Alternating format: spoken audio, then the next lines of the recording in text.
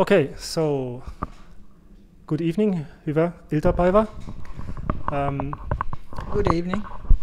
So now we start on our live streaming from Tahmelan Huvila here in Pispala, Tampere. I hope everything's okay with the microphones. It seems so. This place is part of Tampere Build Heritage Project. Pyrkanmaa rakennuskulttuuri yhdistys. And I have a little working place here, so I work on different projects. And at the moment I have a small exhibition here about one of the fields where I'm working in. And maybe I can now introduce myself. So my name is Lembke, and as I said, at the moment I work here in Tahmelan Huvila, and mainly I do two things. One of these things is doing artistic research about Finnish sauna culture, but that's a completely different topic.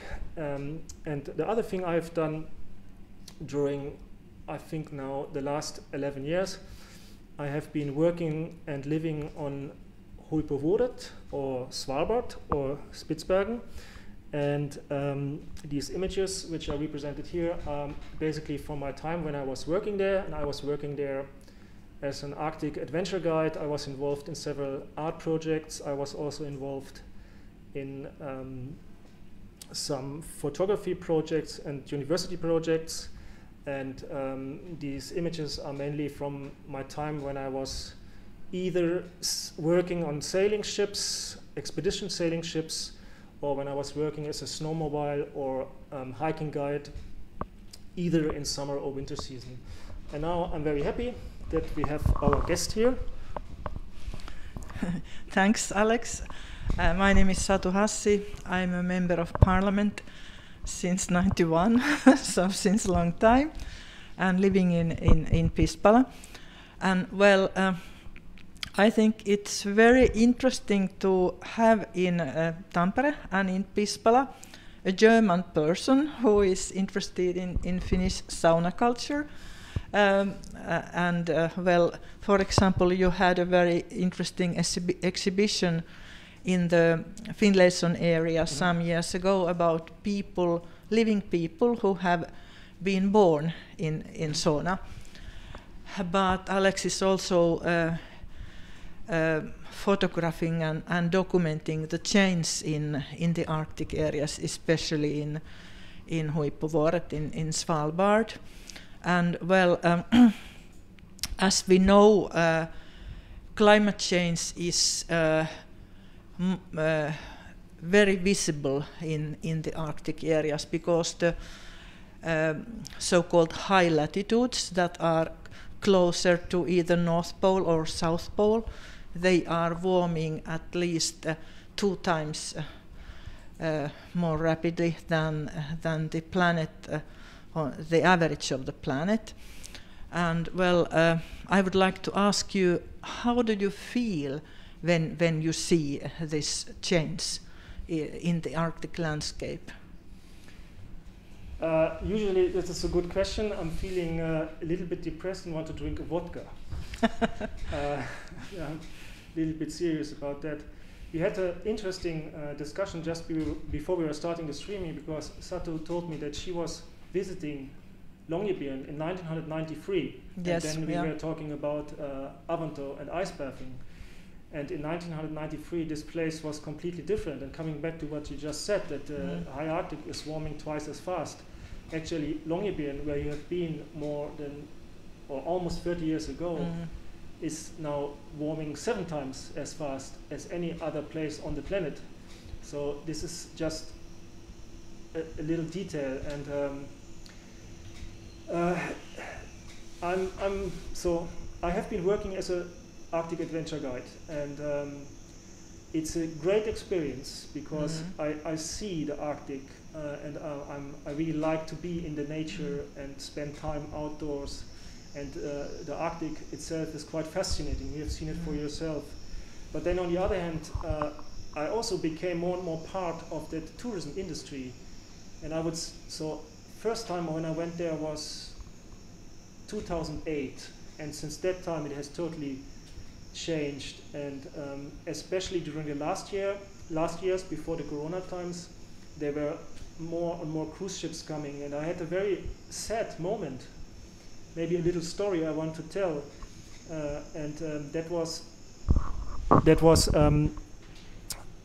I was working on a ship, and I was quite close to Longyearbyen in Isfjord area in Nordenskjold Bay, Bukta, and so I was working on a ship, and my work was over. So as a guide, or when you work on a ship, sometimes you can do some things which other people can't. So I just took a Zodiac on my own, and I went towards the glacier, because I just wanted to be in the ice, have this quiet moment, listen to the ice, listen to the birds. And then I had this very unique moment where suddenly a pod of beluga whales were swimming around me, breathing and fishing. And that is very, for all people who have experienced that, that's a very touching moment. So I was sitting in my Zodiac, it was absolutely quiet, there were only the sounds of nature. And then at some point I turned myself around and I saw a sleeping seal on an ice float. And one thing what I do for my artists, I sometimes do these 3D audio recordings. So I want to capture soundscapes for myself, I want to listen to them. And there it's usually no noise pollution or light pollution. So I started to record these beautiful sounds, and then suddenly I started to hear this very deep rhythmic sound, like boom, boom, boom, boom, boom. And then I already recognized what it was. And then I saw at the end of Adolf Bukta a big cruise ship coming towards me, and the very small ship I was working on. And so I had this big cruise ship coming in, maybe 4,000 or 5,000 people. Then I had a seal on an ice float, and I saw, and the air is so clean on Holpervoer that yeah, you never, when you have a cruise ship, you see these exhaust fumes much more. So the whole fjord started to fill with this exhaust fumes. There was the seal, I heard the belugas, the sound became louder and louder, and that was an absolutely shocking and actually depressing moment for me. And it really made me thinking about this whole situation. Why is this cruise ship coming here? Then I also realized, but I'm also part of this tourism industry. But I also think there's a difference between sailing on a sailing ship, which is a very old technology, it's very environmental friendly, and on the other hand being on a cruise ship with thousands of other people. And there was some disco music playing on the top deck of the cruise ship. So, but it's a very complex topic. But it was usually, it makes me very depressed, because the changes I have seen in the last 11 years is so difficult to grasp. Of course, you can read a magazine here in Finland about these are the numbers. It's so much warmer and whatever, but there's no personal connection to it. And I think that's one of the biggest problems of climate change, that we can't relate to it. But also I think people in Finland, when they think about how it was as a kid, then they start to develop personal memories, and then they see, of course, we are also affected. But it's a very depressing thing. Yeah. Yes. Well, there are pairs of pictures, for example, from some landscapes in the Alps, but also from some places in Svalbard, comparing the landscape 100 years ago and now, and the change in the amount of ice is really dramatic, but it's actually even more dramatic if a bit more than 10 years can make a visible difference in Svalbard. And you mentioned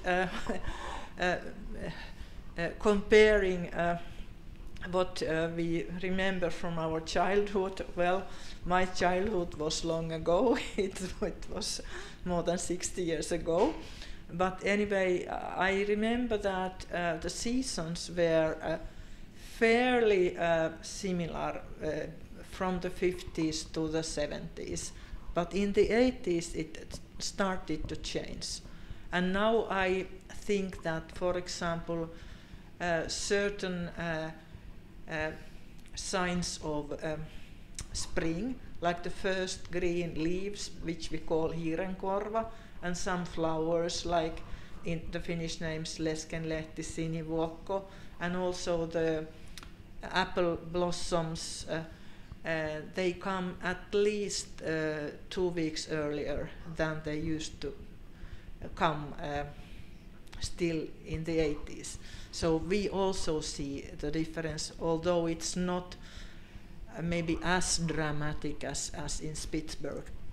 But you also have witnessed not just the impact of climate change there, but also the plastic pollution. Could you tell a bit about yes. that? So talking about being depressed in Finland in the winter, yeah. So, of course, there's my personal opinion, and then there's science. But I have been to really, really remote places during my work as an Arctic expedition guide. I have been to Nordaustland and maybe places where not so many tourists go. And actually, it really doesn't matter where you go. If you look on the map of Ruipuvuoret and Svalbard, where Nordaustland is, it's just crazy, because wherever you put your feet on land, even on Kvitøya, where I was able to land some years ago, which is a very unique thing, it's just polar desert, rocks and ice. Wherever you go, there's always plastic at the beaches, everywhere. And this plastic you see, that's a visual problem. It doesn't look nice. As a tourist, you think, oh my God, this beautiful landscape is spoiled by the plastic.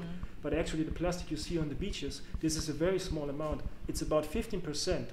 The rest of the plastic is already in the sea, and there's no way we will get that out of the sea. So even if we might be able to kind of reduce our CO2 production, I think there's no chance to get that plastic out of the environment.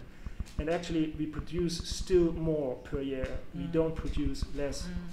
It's again a very complex topic. Plastic per se is not a bad material. Actually, it's a quite good material, but the way we use it, that is the problem.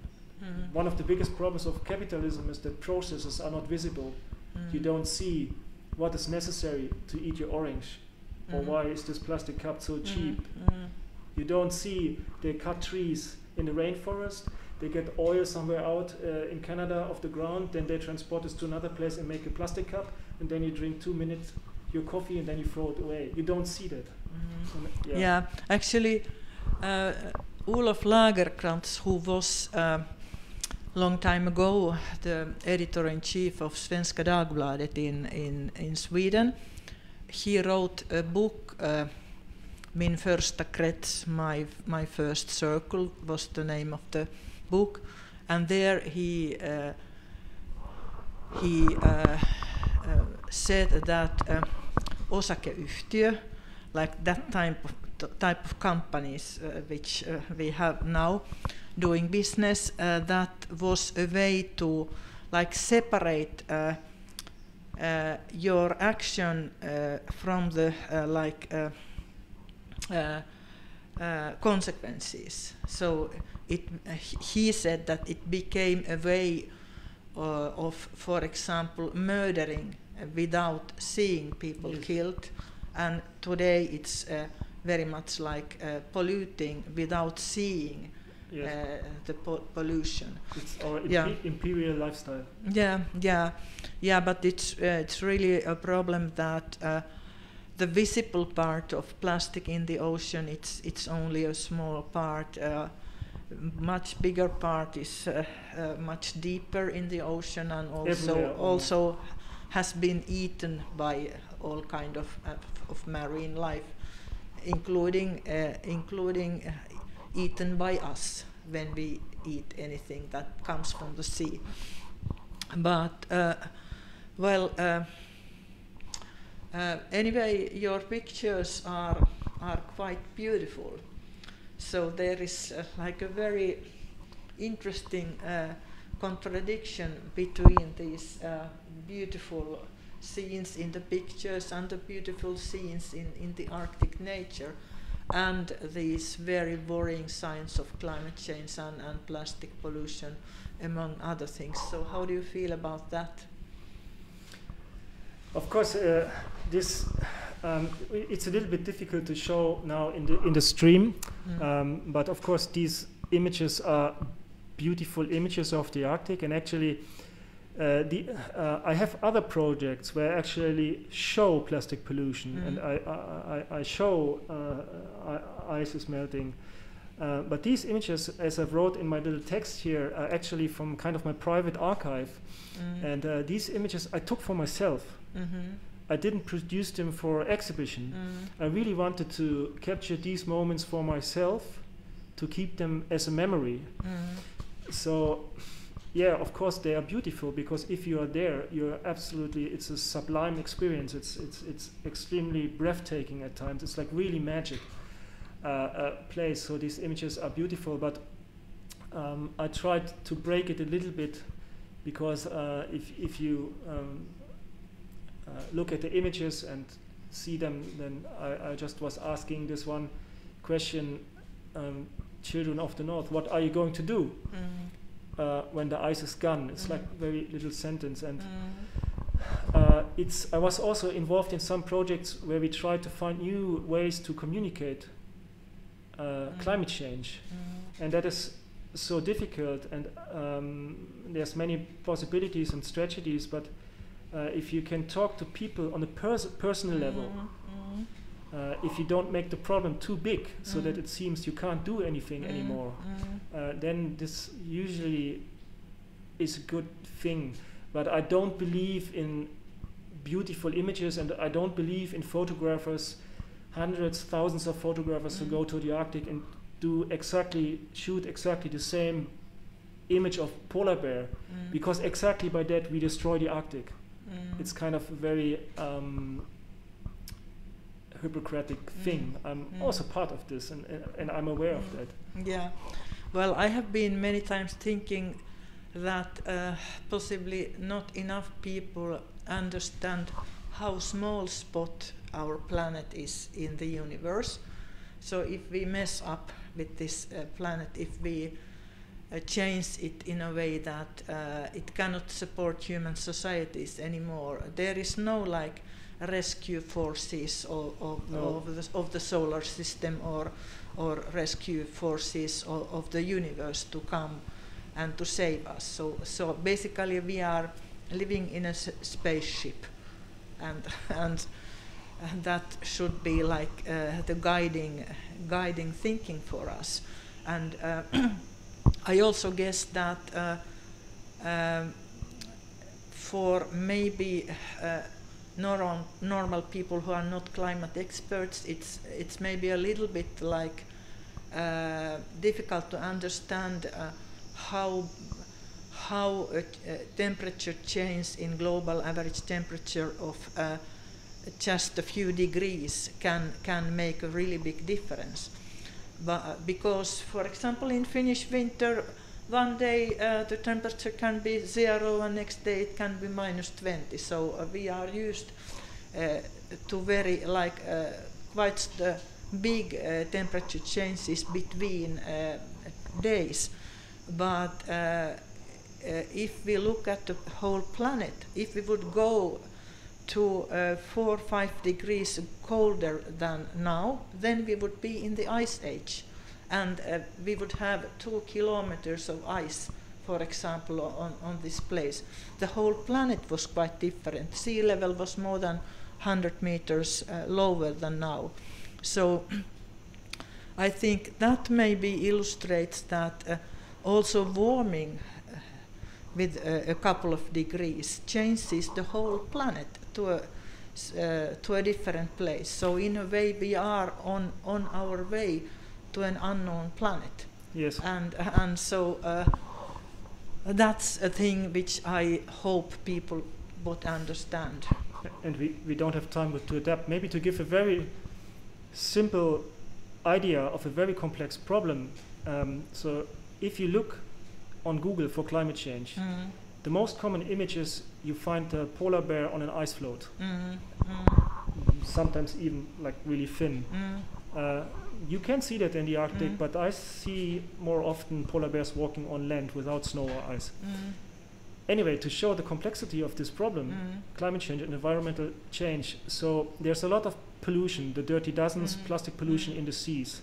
So there's plankton, then there's fish who eat the plankton, then there's seals who eat the fish, and then the polar bear is a top predator. He's eating the seals, so actually he's accumulating these pollutants in his body, in his body fat. So, and now to this complexity, so now there's less and less ice. So a polar bear has to eat, let's say, 1 seal a week to stay healthy, so he has to hunt on the ice. But when there's less and less ice, he has to cover greater distances. And then, which means that he has to use more of his body fat. Activates more of this body fat means he activates the pollutants, which means the fertility rate of polar bears, and that's very difficult to show in an image, has dropped considerably. In some areas, there's so much more birth case of polar bears. It's just insane, and this is a very small thing, but it's so complex and everything is connected. And what many people don't understand, we are not above nature, and nature is not a supermarket. We are just part of nature, as any animal or any flower or tree or whatever. Yeah, that's true. Actually, when I was in the European Parliament for 10 years, I also arranged an exhibition about climate change in the Arctic, and the person who made the design for the exhibition, she said that if you want to encourage people to protect something, then you have to try to make them love this thing. And anyway, I think that all this beauty in your pictures is in a way also like an effort to create love to these very vulnerable environments. Yes, certainly I have fallen in love with this, and everyone else can fall in love with it because it's so beautiful, but I really also ask myself, what are these images doing? If more people are coming to the Arctic because they see certain imagery and have certain expectations, it's again a complex question. But maybe now, when we talk about images, now could be a good time to show some of these images. Yeah. Unfortunately, I probably am not able to see them.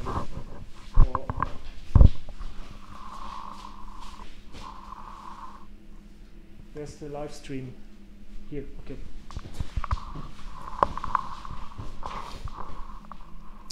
Yeah, this is a very abstract image, and that's just sea ice. I was on a snowmobile trip to Månbukta on the east coast of Svalbard, and you can in the early spring you can go with your snowmobile even quite far on the sea ice. Of course, you have to be careful because of polar bears, to not disturb them or even being attacked by one. And then there was this huge little iceberg, which is sea ice. Okay, now we are already the next image. Could you, maybe go back? And this blue ice, many people ask me, was there a lot of post-production done? But actually no, because that is how it looks. I really tried to give visualize my memories, and there's a reason why it looks so blue, but maybe this goes now too far from a scientific point of view. But it's so amazing to be in the Arctic and see this really blue ice. Basically, water molecules in its solid and liquid form, they absorb more red and orange light patterns. So the deeper the ice, the more pure, the more blue it appears. But that's a different... it's the same thing with liquid water. If it's really, really clean and deep, then it looks blue. Yes. For the same reason. Yes, exactly. So now maybe we can go on. And yeah, this is a very typical Svalbard landscape. We were sailing, and this is quite a big iceberg. And these icebergs, some people don't know that, but this is not sea ice. So this ice is coming from one of the many glaciers on Svalbard. A little bit more than 60% of Svalbard is covered by ice. You have these so-called Spitsbergen glaciers, so large connected areas over the mountains of glaciers. You have also some smaller valley glaciers, but this was a huge iceberg, and we could sail around it, and it's moving. You can't go too close because that's dangerous, and it's amazing, again, because I'm also a sound person. It's this sound, this crackling of the ice, these small sounds. It was a very quiet day. There was no wind, so we could only hear the ice, and then we switched off the engine of the ship, and then it was absolutely silent, and it was a very beautiful moment. It was a huge iceberg, but I think you can't see the birds to give you scale in the stream. But yeah, maybe we can continue to the next image. Yes, again an image which is almost for myself, for my own memory at least, as it was in real. It's not so much post-production. I went on a snowmobile trip with a friend of mine and his wife. We went to a little hut in Dierbas-Odden, which is maybe a couple of hours away from the settlement Longyearbyen on Hulperworet, and that was more or less a private trip. We spent some time there in this little hut, and I was just standing at minus, I don't know, 30 something degrees with a big jacket, and I saw these amazing colors, and I was absolutely speechless. I was on my own, and I just looked at this fjord, ice fjord. This is the mouth of Tempelfjord, and Icefjord is the biggest fjord system on Hulperworet. And again, this is just absolutely breathtaking to experience a moment like this. It's very precious. It's a blessing, actually. Which month is this? Oh, this is early March. Yeah. So it's like sun is rising in the yes. the north. Yeah. It's called the winter of light on Hulperworet. It's these magic moments, and they can last for a very long time. I mean, in Finland, these sunsets and sunrises are much longer than in Germany, for example. But here, it's even longer because of the position on the planet. It's really amazing. Yes. And yeah, again, this is another iceberg, but a little bit smaller, and you can also see it's quite blue. But it's again quite calm sea, and it was for me also so beautiful thing, because we were sailing in the distance. You can see the mountains of Hulperworet, and then sometimes out of nowhere these icebergs appear, and then they become bigger and bigger and bigger when you approach them. That's also why you always have to have someone on ice watch on the ship during the night, when it's later in the year, in September, October, when it's dark, so that you know all the story of Titanic. Yes. This is of course not as big glacier, but sometimes they just appear, and then you can just look at them for a long time, and it's a very stunning thing to see. If you're lucky, sometimes you even have a polar bear or a seal on them. So yes. Okay, maybe one more image, and then we can maybe continue our chat.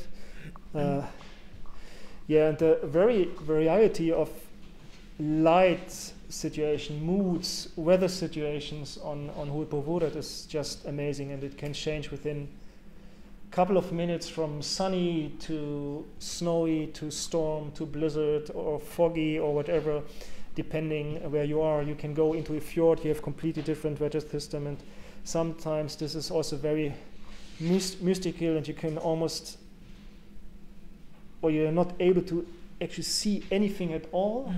and then a mountain comes out of nowhere, or again a landscape, and yeah, usually no words are needed in these situations. And I'm very happy actually when there are not so many people around clicking away with their cameras. Yes. Only your camera. Yeah, but I can switch off my camera. I'm not so crazy.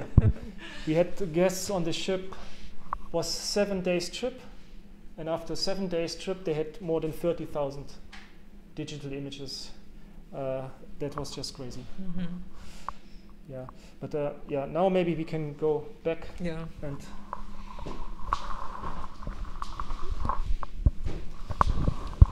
so to how much do we have time? So 30 minutes.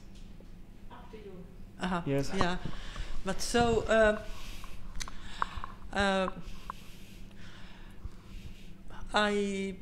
I think you might like have a message with this exhibition. So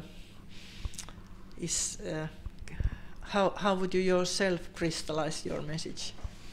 I don't have a big message or a small message, but what I maybe have is what I'm doing myself. Because you can't change the world. You can't do something climate change on a global scale. It's just not possible. It's too big for a single individual person. So what I try for myself, and that's the only thing I can tell, I try to educate myself about certain things. So what is needed to eat my nice avocado in the middle of winter?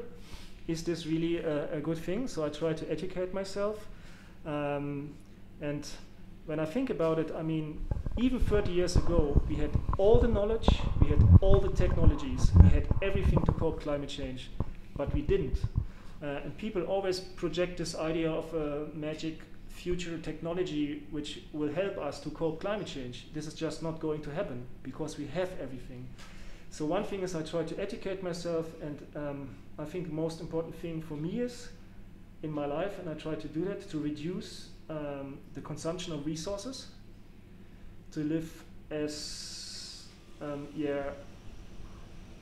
like on a very small scale, which also means nowadays I really try to not fly, because that's a big thing. Also, one thing which many people don't know, so I think a German produces about 12-13 tons of CO2 a year, including flying. Yeah, on average. Finnish person, a little bit less. But as an inhabitant of Rupervuoret, UNIS, the university there, made an analysis or research project, it's something near to 190 tons per year. So that's pretty crazy, because everything you consume there has to be brought by plane, more or less. So that's the CO2 footstep of a person living there. Oh no. And that's a pretty crazy thing. Yeah. So I also started thinking about it. So I try to do small things, like choose the right food, don't consume too much, try not to fly, travel environmental friendly. So that's what I can do. But if I would have a message is, of course this is a nice thing, and there's a big discussion, especially amongst younger people about these things, and they do that, and that's our future, and that's our hope. But it also takes a little bit away, and that's the danger, because it's very comfortable for the big industries when people try to solve these problems for themselves.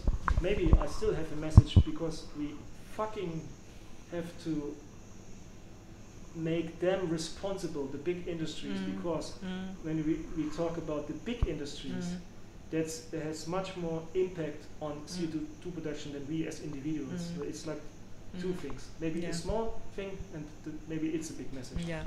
Well, I have two comments on that. First, already when I was a teenager, when we talked about pollution, at that time we talked about pollution of lakes, which was like much worse in Finland at that time than now. We talked about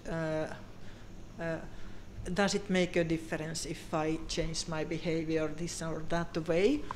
And I started to think that it's hopeless if we think what percentage my action is from the totality of what everybody is doing or can do.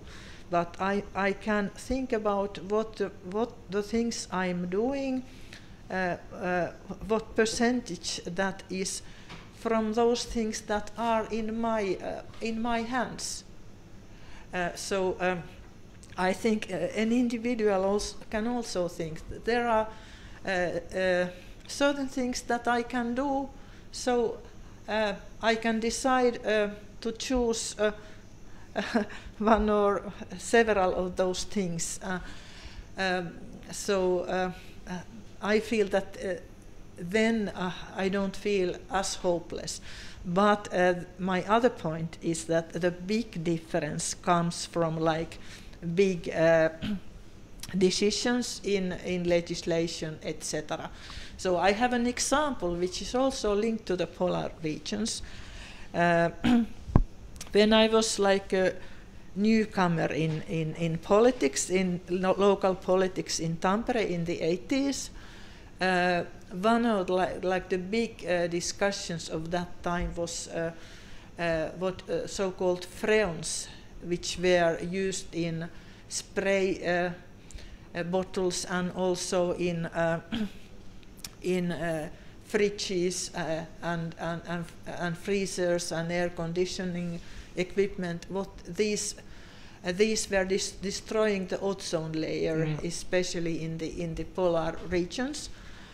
And I don't remember at that time that people would have started to discuss should I stop using my fridge. No, an international agreement was done to ban production of these chemicals, and it was implemented very quickly. And it was very effective. And it was really very effective. So the production of freons globally went down like this, and if that wouldn't have happened, then we possibly wouldn't have any ozone layer anymore. And I don't know how livable this planet would be. So this is a very successful example of a big decision that was made internationally, and also governments implemented the things. And well, of course, the industry that was producing freons was fighting against this ban. They said that fridges will become terribly expensive, etc. But that didn't happen. So we need also big decisions of the society, and I think that it's also the responsibility of individuals to demand governments to do that. The technology is there. It has been there for some time. Yes, that's very. I totally agree. It's super important. Yeah.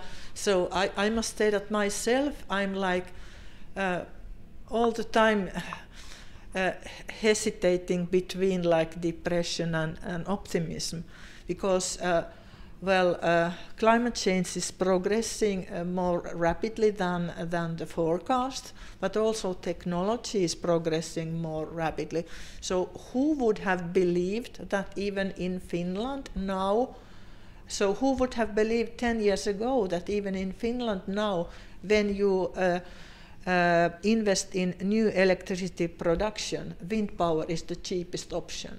And globally, almost in every country, solar power and wind power are the cheapest option now for new power production. So, and one thing that gives optimism for me is that there is a rapid change also in the financial market, big financial players, big banks and pension funds, etc. Really the biggest players in the money market. They have started to phase out their fossil shares in their portfolios, and are demanding climate action from their clients. So change is going on. It has started. It's going on, but no one knows yet if the change will be rapid enough to make this keep this planet livable for human societies. Yes. So sorry for preaching. No. A little bit, I think, is needed. Maybe I have a small prayer then. Yeah, because please. I have been here now for a while in my working room, and I enjoyed many nice soups. But I also enjoy Pispala, of course, because it's a very beautiful place. And there's Pyhäjärvi, it's the beautiful nature here. And there's close to this old wooden building, there's the lake and the lakeside. So I spent in my breaks in summer when I was working, I just went there looking at the lake, relaxing a little bit. And then I started to realize, holy fuck, there is so many cigarette bumps. And what is wrong with the people? Because cigarette bumps are made of acryl, basically the same stuff your glasses are made of when it's not the metal frame. And this place is full, and I started to collect these. And my record was, in a very small spot, 86 cigarette bumps a day. And it's everywhere in Pispala. It's at Tahmelan beach. It's lying around everywhere. And this is so poisonous, and it's so dangerous. And I just don't get, why do people throw them away? It's made that it looks like paper, but it's not. It's plastic. It lasts a couple of 100 years until it's going away. And this is maybe a small message. I was really collecting crazy amounts of this stuff. Yeah, that's true. That's true. And it's everywhere. It's irritating, but it's also poisonous. That's true. But I think that this winter, when we have had real snow and real ice, which last year we didn't actually have a real winter. So and I remember last year people were complaining about November that doesn't end at all. So we moved directly from November to March 1 year ago. This year we have had a real winter with ice and snow, and people have been able to walk and ski also on the Lake Pyhäjärvi. So I think, I hope that this winter, when we have had the chance to enjoy like Arctic winter with snow and ice, I hope this also helps us to like appreciate the whiteness of Arctic winter and to act to protect it and to keep it. Yes, yes. I also enjoyed this winter, and it made me think about my childhood when I had also real winters in Germany, but nowadays any longer. And I also realized on a personal level how beautiful it is to have real winter. And now we have a few questions from the audience, I think, to both of us. And one question is, how do you feel about tourism from an environmental point of view? And I have been to the Arctic. I'm a tourist myself in the beginning. I have been a tourist myself in the beginning, and I went there because I like the place and it's beautiful. Most of the time I was working on a sailing ship and I was hiking, which is a very sensitive way. Small ships, maybe 30 guests or even smaller ships. You have lots of time to observe nature, to tell people something about nature. So I think it's kind of a very sensitive way of tourism, but I also still had to fly there at times. I was not always on a sailing ship. So I think it's also good to educate people about the Arctic. Everyone has the same right to go there. So I think this is sensitive way of tourism is a good thing. But if I look at these crazy cruise ships, they are not only polluting the air, they're bringing like these invasive species. And it's kind of closed systems. People care only about 3 meals a day, and they don't know where they are actually when they step off the cruise ship, and then they want to consume on the cruise ship and they want to consume in the place where they are going. They want to buy some silly souvenirs. And I think this kind of tourism, these ships which are bigger and bigger so that more and more people can afford it, that's an absolutely bad thing, which puts a lot of stress on the Arctic, even more stress on the Arctic environment, and I'm actually totally against it. Yeah, well, I think it's tourism is also a question of scale. So the thing that middle class people in Europe and USA consider it's normal to fly to the south at least once a year, the time that has been considered normal is very short. So I think traveling is important because it helps us to understand people elsewhere. But I think that much bigger part of our traveling should happen nearby and via land. And therefore I also hope that rapid train connections are developed both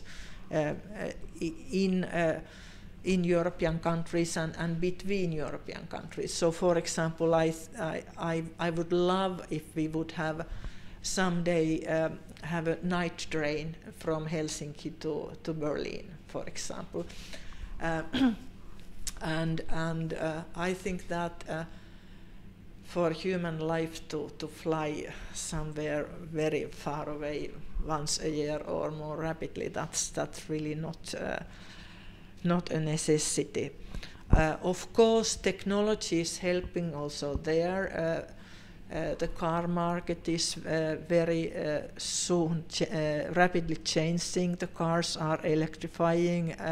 Electricity power production becomes cleaner. Making ships clean is a bit more difficult, but I think it's doable. It's more difficult to make flights clean, especially if flying is as massive as we are used to before the corona pandemic. So I think to become sustainable, we need to go to a smaller scale of tourism, but also change the methods. Yes, absolutely. And you can have many beautiful small-scale adventures in front of your door. Absolutely. And I think that many Finns last summer, when it was difficult or impossible to travel abroad, started to finding really fascinating things in Yes. Finland. Yes. And there's another question which I really like, actually. It's an interesting question. It's, what would you say to a person who would like to go to Svalbard to have an adventure? I would say just go there, have your adventure, because it's beautiful. Just think about the way how you do it. And if you want to have a kind of recommendation how to do it, I would say if you have a sturdy stomach, you just find one of the boats going from Tromsø to Longyearbyen, and you work as a deckhand, or you sometimes get free passage. So then you have your adventure, especially on the smaller sailing ships. There's some options. You have your adventure. It's pretty environmental friendly, and then you go to Svalbard. You go to Longyearbyen. You can go hiking. You book yourself a guide up there. There's I have two great friends here from Pispala, Jesse and Rainer. They also work there as adventure guides. You can book them, and then you go on a little hike with these guys. And this is a very nice way to experience the nature, and you will have your adventure. Don't fly there. So, but everyone has the right to go there. So just think about how. Yeah, thanks. The first efforts to go to Svalbard were in Kuuma ilmapallo. What's that in English? But these were not successful. Those people unfortunately died. Yes, yeah, that of course the safety thing is another topic on Svalbard. Yes, is there Are there any other questions now? Okay, one more. I say the corona time, it has now lasted like 1 year. After half a year, we talked about that this will change our attitude. Then came the summertime, autumn, and we went back to the normal. But now it's like 1 year. How do you think that it will affect people? It will feel like something really changing something very deeply. Well, I think that one thing the corona pandemic has taught us that although modern societies in Europe and Northern America and in some other parts of the world are technologically very advanced, we are anyway vulnerable. So a small virus which is so small that with a classical optical microscope you don't see it. You need an electron microscope to see the virus. That virus can like put our like mighty societies on our knees. And I hope that people also understand this message linked to climate change. So if we mess up this planet, then it's us who suffer from that. And that's like the biggest thought I have from the corona pandemic. But another thing is that people have learned new ways of doing things. I believe that, for example, distant meetings via video connection will be part of normal life also after the corona pandemic. So not all meetings, but a bigger part of meetings, both local meetings and national meetings and international meetings. So I believe it will not be considered anymore like necessary to travel to every meeting. And also I hope that people who have realized that there are really fascinating places nearby, near their homes, where they can go for the leisure time, that they like remember this and continue doing this also after we are vaccinated and the pandemic is overcome. Yes. This is a very good point, but I'm also a little bit skeptic that things will change after the pandemic. I think as soon as everyone has vaccination, quite a few people will also pretty fast go back to normal. So, which means if the next iPhone is released, they will buy it. So we still have a lot of work to do. But of course, these technologies they help. I mean, and if we don't have to fly from Helsinki to Denmark to take part in a meeting or something, that's already quite a big thing. Yeah. I don't believe that everything will change, but I believe that some issues will like become normal, and I hope that there will be like many of the practices we have learned to do will become normal. But well, we will see it. But I like. First of all, I hope that people remember this lesson given by the coronavirus, that humans are not masters of universe. We are part of the nature, and if we treat the planet and the nature in a bad way, then it hits us also. Okay, I think this was almost an hour. And if there's no more question, I think we both have talked quite a bit. So yes, I hope this was an interesting discussion. It was definitely for me, and it's interesting that we shared this short moment of Longyearbyen in the beginning, which I think both didn't know of each other. So we had immediately kind of good point where we could connect. And yes, again, I hope this was interesting for everyone involved. Because of Corona, we don't know how it will go. So I think at the moment this place is not so accessible as usable. But let's. Remember to say that your pictures are here in the cafeteria. Yes, the pictures are here in the cafeteria. So you can come and have some really nice cake. Actually, very good cake and good coffee. Unfortunately, the shelf is now empty. Anyway, you can come here and see the images. Also on my webpage, Spitsbergen.photo, you can see more stuff. The saunaproject.net is my other webpage where all my sauna-related work is visible. But maybe I'm talking too much. Maybe you would also like to say something. Well, thanks. I just would like thank you for this, for sharing these beautiful photos with us, and I wish you all the best. And I hope that also this exhibition and your work as a whole is one of the many things that are needed to change the thinking of people, to help all people on the planet to start both demanding climate action from the governments and doing all kinds of more sustainable choices in their private lives.